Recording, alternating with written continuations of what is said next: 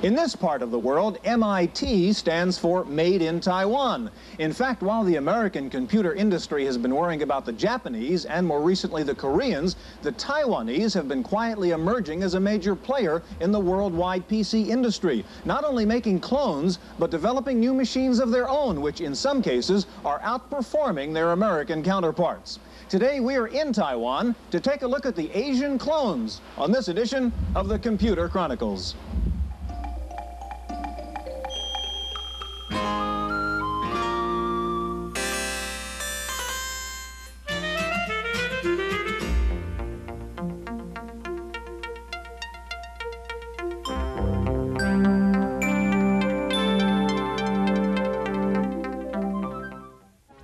The Computer Chronicles is made possible in part by CompuServe, featuring an online reference library, Wall Street reports, at-home shopping, airline reservations, games, and hundreds of other services. CompuServe, helping people get the most from computers. Additional funding is provided by McGraw-Hill, publishers of Byte. Byte's detailed technical articles on new hardware, software, and languages cover developments in computer technology worldwide.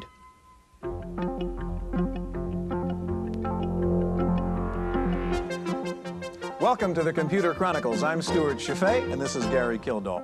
Gary, we have a typical PC setup here that you might find in somebody's home or office, a multi-tech computer, Princeton monitor, MyTech disk drive.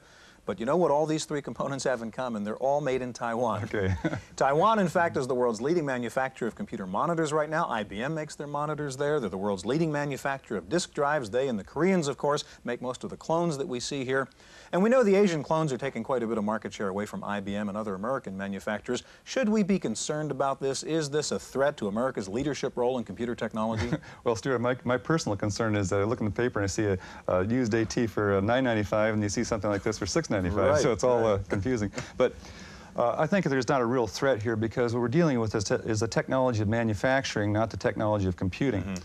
Now, we're always going to have a very large group of people here that are in the United States and elsewhere who are really are interested in sales and service, reliability, state-of-the-art kind of computing, and those are the people who will buy the more expensive machines. Now, these machines act as good filler machines, for example, as workstations, word processing, and things of that sort, where it's not really critical as far as reliability is concerned.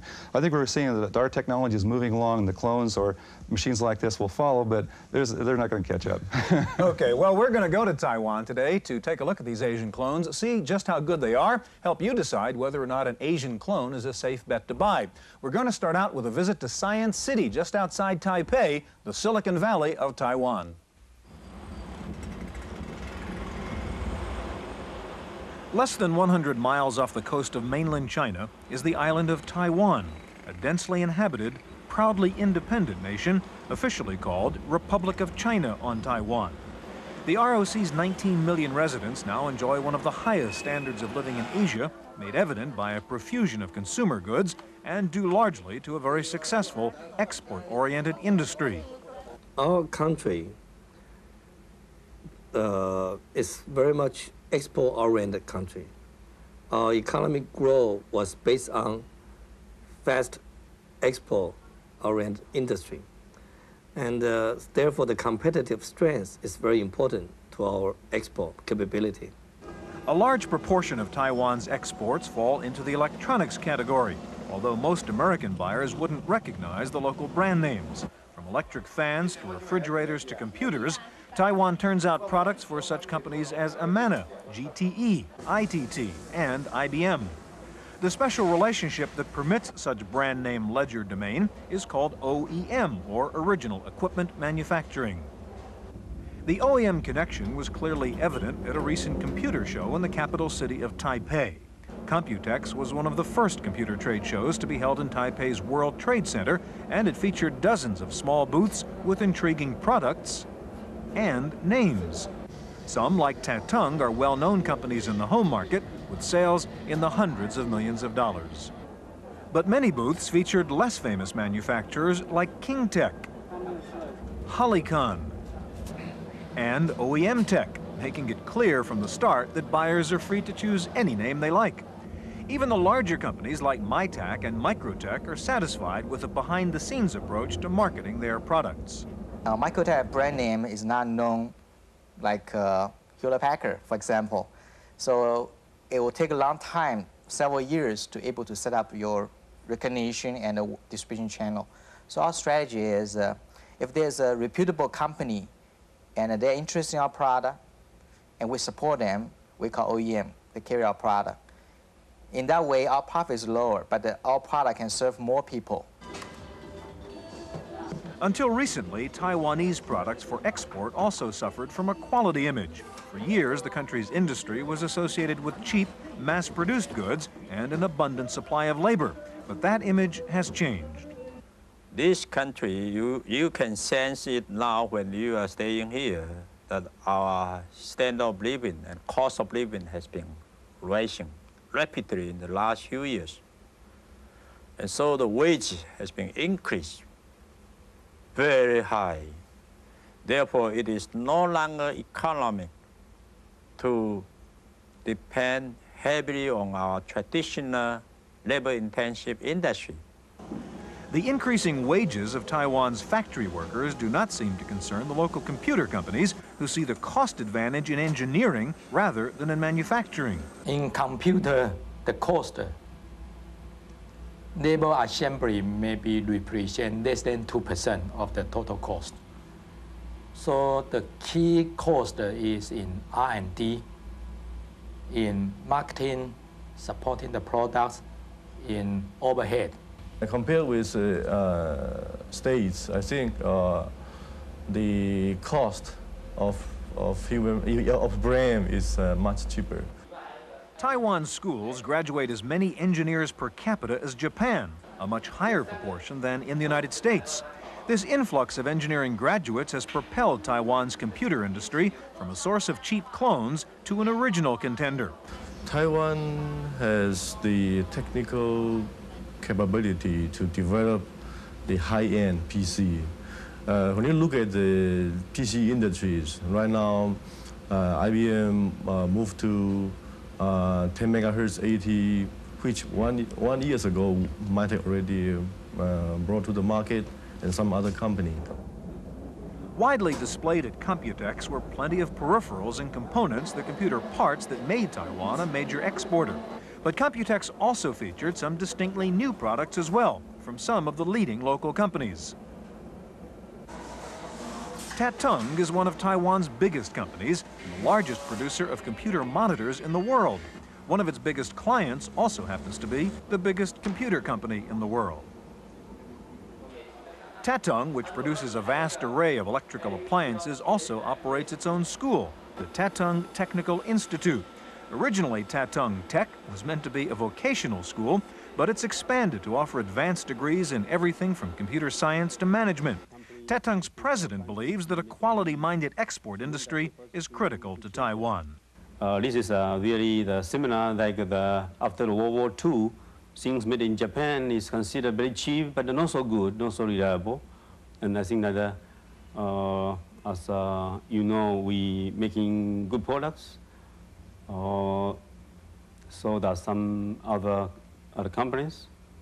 But very important is that there'll be some countries, a quality authority, where they can certify all these products. Among Taiwan's top computer exporters is Multitech. Started in 1976 with $25,000 in capital, Multitech now employs 2,700 employees and expects to sell $350 million worth of computers this year. The company's founder has been called the Steve Jobs of Taiwan. I don't totally agree. Because the market in Taiwan is comparatively very small, and also the capital market is not mature in Taiwan. So to develop a company like Multitech is totally different like Apple. We have more difficult. Multitech is a major exporter to the United States and manufactures PCs for Texas Instruments and also makes computers under the Franklin label for Sears and Roebuck. The company is just beginning to sell in the States under its own brand, Acer, but the president believes it'll take some time before Taiwanese brand names become common. two major problems. Number one, of course, is the image. How Multitech is a good product, the quality products difference with the normal Far East products. I think it takes a time to convince that. Number two is the scale. Original, the Multitech is not, big scale enough to really support the U.S. market. Multitech is located in Taiwan's Science Park, a government-sponsored high-tech industrial community that is part Silicon Valley, part free trade zone, and part college campus. Some of Taiwan's other computer leaders are there too, like MyTech and Microtech. And some of the park's foreign residents have names that should ring familiar with almost any computer user. Microtech is an unusual example of the reverse brain drain. Whereas most of Taiwan's overseas educated students tend to stay overseas, Microtech's founder quit his job in the States to look for new opportunities back home. We were working for Xerox Corporation. We're in Los Angeles and doing advanced research and product design work. I think it's about to reach the age we call mid-age crisis. And we all have the feeling that maybe we should come up to do something of our own. We really didn't think of to move to Silicon Valley or get some venture money to start over there. And I think there are thousands of companies start that way. And the chances of success may be smaller.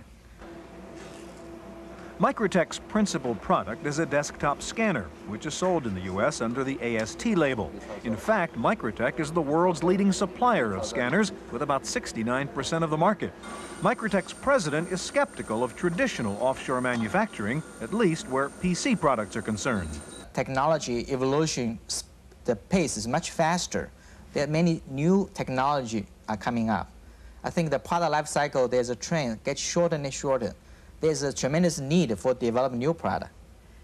Now, to getting a product mature and then move to offshore manufacturing, the days seems over.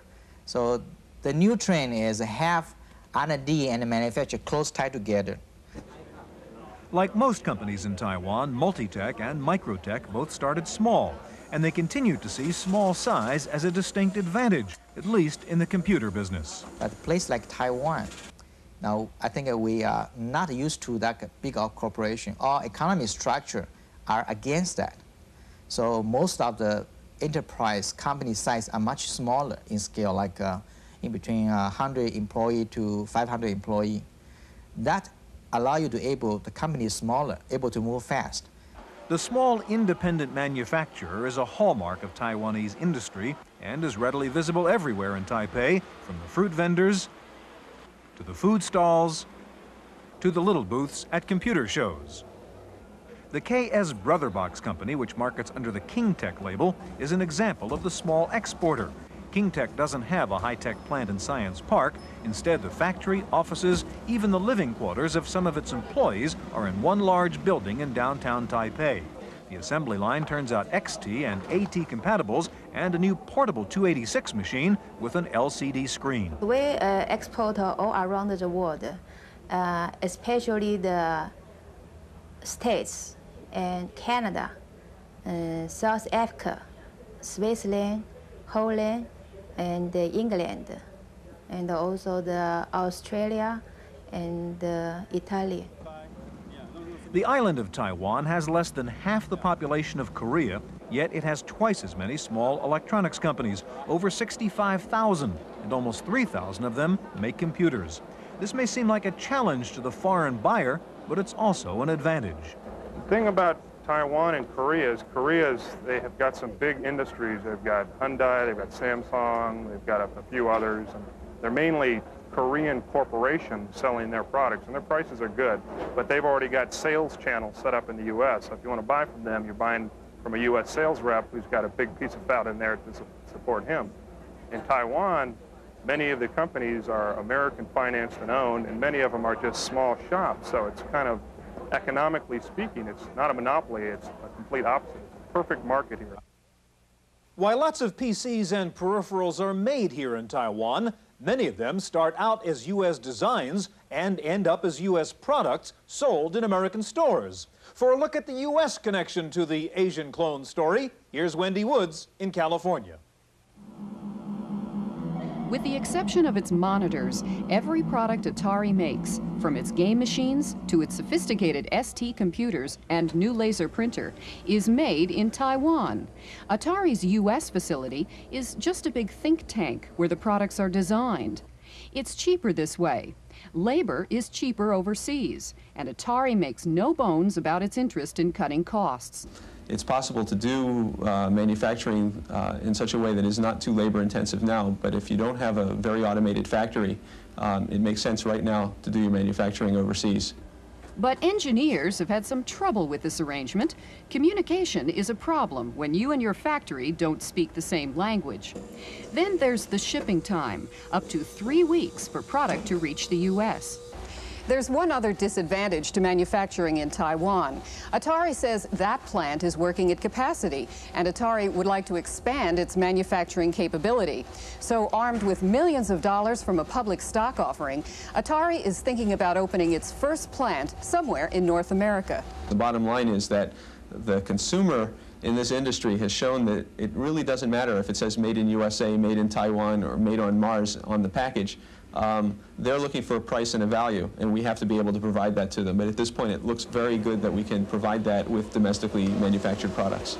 In Sunnyvale, California, for the Computer Chronicles, I'm Wendy Woods.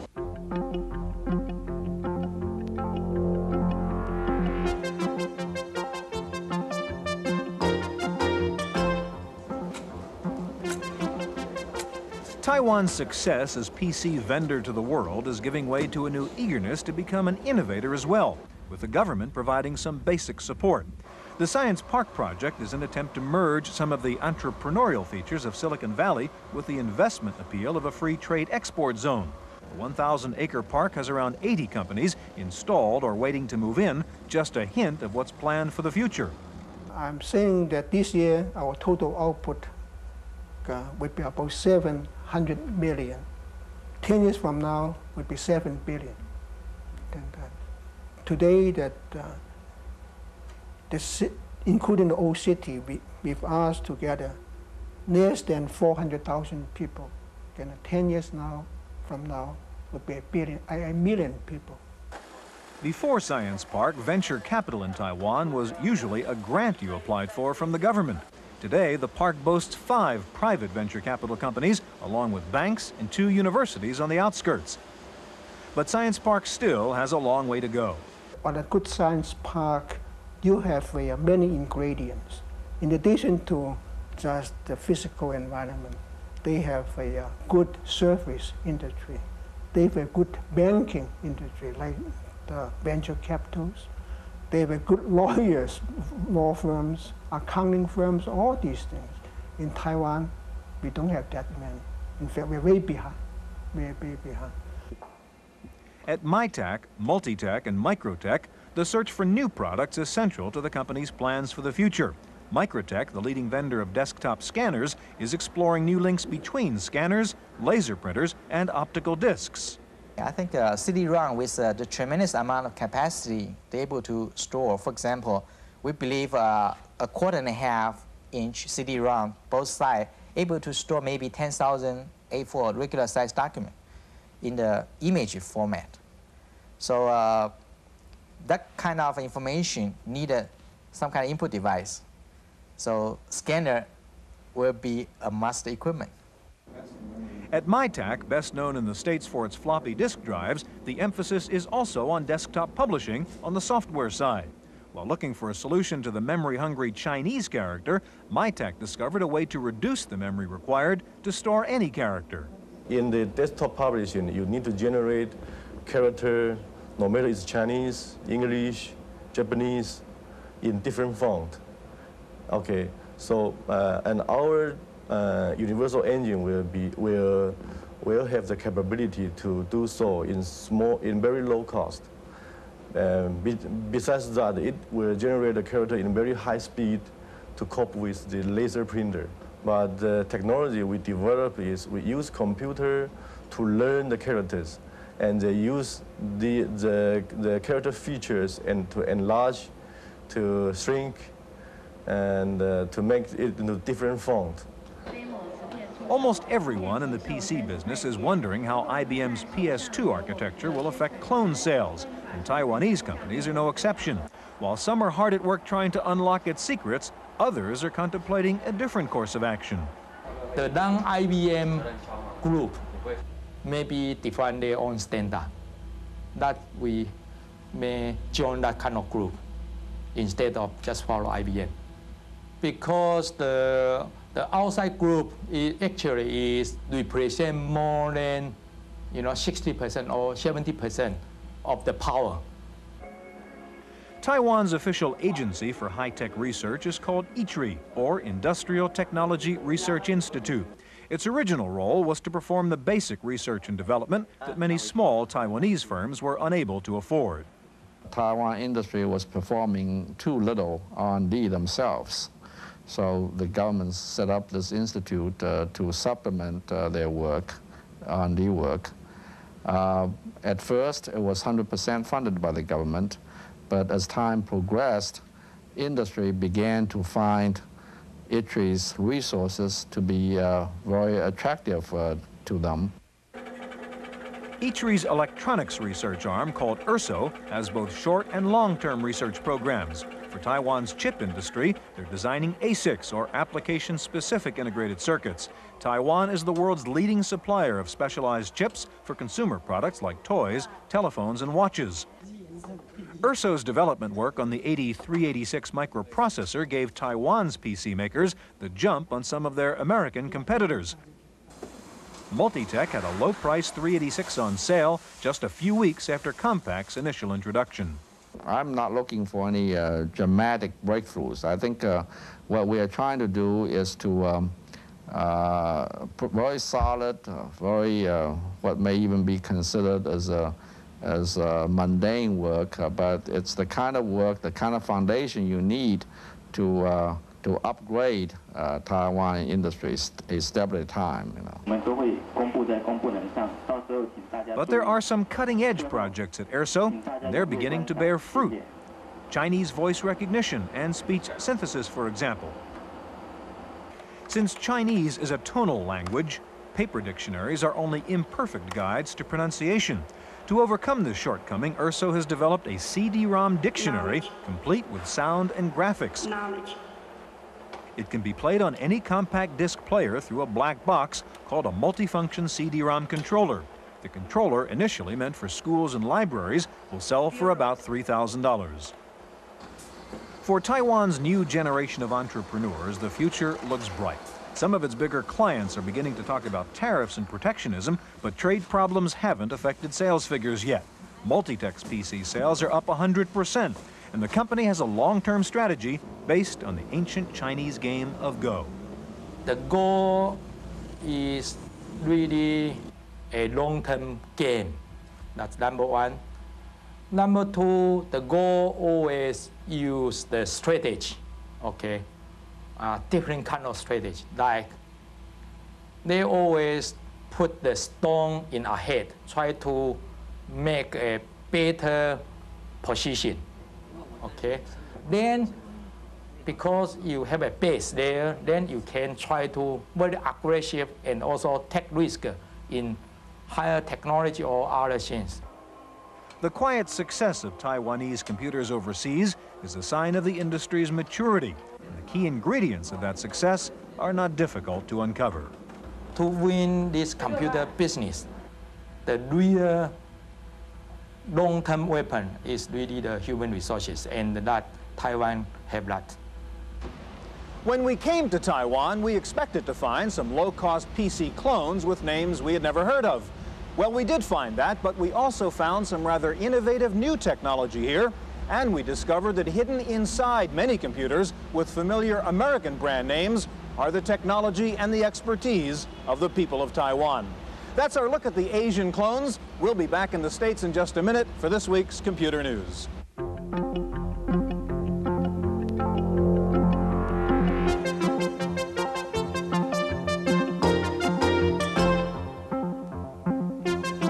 Random Access File this week, IBM is trying to overcome some recent bad publicity on the PS2 Model 50. Some recent computer press reports said 40% of the Model 50s delivered were dead on arrival.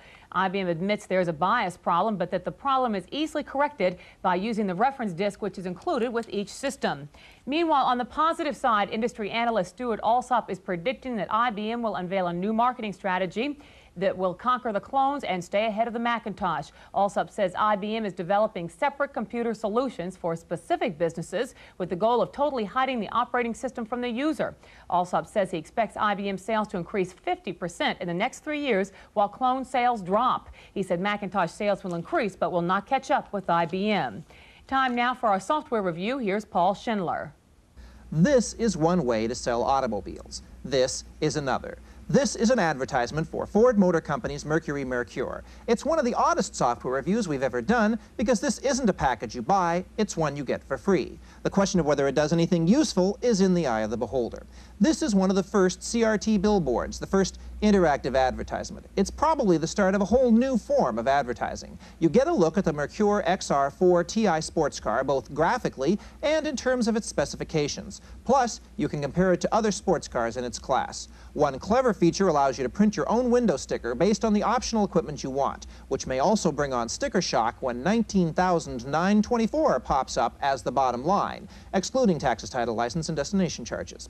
It may seem like just another form of hype to you, but when we got our disc, it came late with a small notice apologizing for the delay because demand far exceeded supply. Now, whether floppy ads are less irksome than others remains to be seen, but at least you have a free floppy to use when you're done. For the Computer Chronicles, I'm Paul Schindler. Sharp has announced the release of new magneto-optical disk drive that can erase and rewrite onto 5¼ optical disc. Each disc can hold 422 megabytes. Digital Equipment Corporation says it will begin manufacturing the Microvox 2 in India. Digital says it also hopes to use Indian engineers to develop software for the international market. Finally, if you'd like to find out if Gary Hart can really win the presidential election, there's a new piece of software called President-Elect. You can be any of 67 real political candidates and plot your strategy through primaries, caucuses, and the press. One reviewer said it's very realistic. Experience, honesty, and ability gets you nowhere. That's it for this week's Random Access. I'm Cynthia Steele. The Computer Chronicles is made possible in part by CompuServe, featuring an online reference library, Wall Street reports, at-home shopping, airline reservations, games, and hundreds of other services. CompuServe, helping people get the most from computers. Additional funding is provided by McGraw-Hill, publishers of Byte. Byte's detailed technical articles cover the latest in microcomputer technology throughout the world. Byte, the international standard.